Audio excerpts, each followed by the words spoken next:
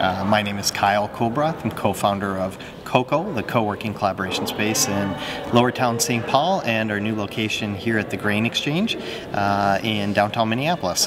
CoCo is a unique and new intersection of working space here in Minnesota. Co-working started in the Bay Area about 7 years ago, geared towards independents and freelancers coming together and collaborating and working together. CoCo is a variation of that theme, and we've expanded it to include freelancers, independents, but also small businesses and corporations, and that includes for-profit and non-profit businesses. In a nutshell, it simply is a place to work, a place to meet, a place to socialize, and a place to learn, and a sense of community if you're starting a business alone. I think innovation is looking up right now. We have a great university. We have a great university system, actually. We have a lot of talent here that in the Minneapolis and St. Paul areas that are really have a unique point in time where, again, they are pursuing things that a combination of things that never have existed before. So, being stuck in software technology or being stuck in a certain product design, startup mode, those things are converging. So I think it's more about integration in the future, and those couple elements that come together to create a third thing. So an A plus a B equals this C, this new entity. And we're just seeing that all over the place. So online, offline integration. And Minneapolis is a great market. It's as good as any other market out there. It's not San Francisco yet, but there's no reason why it couldn't be a San Francisco or New York. We have the skills, we have the educational models, infrastructure, we have the cost of living that makes it advantageous, and now we think with CoCo we actually have the community, the sense of belonging that's required to get people to build, start building, to build, and to stay. I think it's the future trend. It's where corporations are going. It's where individuals are choosing to go. It is a new place where I am free to pursue not only what I'm good at, but what I love to do. And it allows me to build a business that is about that. So I'm not assigned a job or a position or a certain set of activities. I'm actually doing what I want to be doing, and I'm finding a way to earn a living off that. So I think it's going to be critical in the economic turnaround in the future here. As we had Eric Schmidt out here a few weeks ago from Google, and he was saying it's not going to be the next large corporation bringing thousands of jobs. It's going to be 1,000 single jobs, 1,000 individuals starting their own businesses. That is going to turn around the economy, and I think that's both regionally, but especially in Minnesota. I think it's going to be a core piece of our economy going forward. Jeffry Brown, and I do business coaching and catalytic innovation. I help leaders in and around the state of Minnesota and other parts of the country create more innovative cultures in their business world. I was very fortunate to be at Apple in the early years from '81 to '86, and probably the thing that was most innovative about Apple was the fact that Steve Jobs always asked us why we were going to be doing something, not necessarily what the products were, what the marketing ideas were, what the business plan was, but why we were going to be doing something and what that why was going to mean to society. It had to have a message for society. It had to have a message of how people were going to behave and how we were going to change their behavior. Everything we did was based on the fact that we were going to change the status quo and create an innovative way for people to do things in an easier fashion. So ever since that time, I've been kind of practicing that speak, always asking people why they're doing something and then trying to figure out how to accomplish the why. And once we've done that, Then the business leader, once they've made that determination, then they can figure out what they're going to deliver. So that was probably the most innovative thing that I learned during that entire tenure that I was at Apple. So now, years later, and I've gotten white hair and I'm out doing independent coaching and not working for any specific organization, but working in and around a lot of organizations, I found that the leaders of the companies here in Minnesota, as well as the people that are running our government, are starting to ask why. And that why is Minnesota going to become more innovative, and why it's important for Minnesota to become more innovative.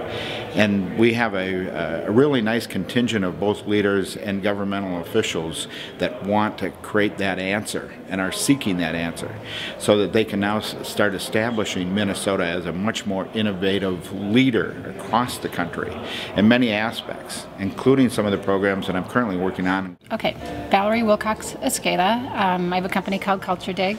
So my company is a consumer insight and behavioral intelligence firm, and we look for context and culture to help companies better understand how to utilize their products, services, or their initiatives. So a big role of what I do is understanding context and culture in mentally and then internally and externally. I just moved here from Philadelphia about 4 months ago, but I'm from here originally, and it's been really interesting to come here because to come back. What I've noticed is that I think compared to Philly, Philly is very much a independent and growing culture of innovators, doers, thinkers. They are very homegrown, I would say, and there's a very strong made by Philadelphia culture. They're very much into bootstrapping and figuring things out. What they've learned in the process while I was there and over the last 2 years, and I think is really fascinating, is that they learned how to find each other and how to depend on each other for resources, and that's how they truly learned, I think, to innovate as a city. After that, they got a lot of their city officials on board to sort of help them more move in directions to solve problems and to find each other and to figure out, really understand how to apply technology to everyday life. And I think what I've been seeing here, and I think is very similar, is that Minneapolis has a very strong voice and a very strong culture of who we are. And I think that was also a strong parallel I saw in Philadelphia, is they have a very strong sense of who they are, what they're about. And I think that really enabled them to take it to the next level because they're able to form that community.